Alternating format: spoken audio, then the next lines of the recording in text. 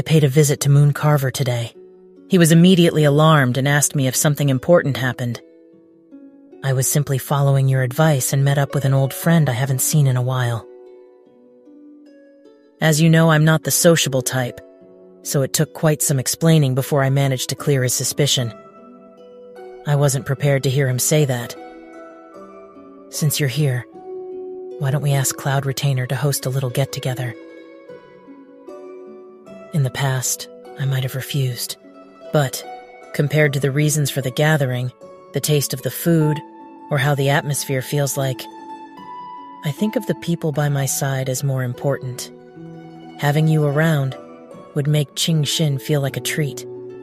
If you have time, would you like to come join us?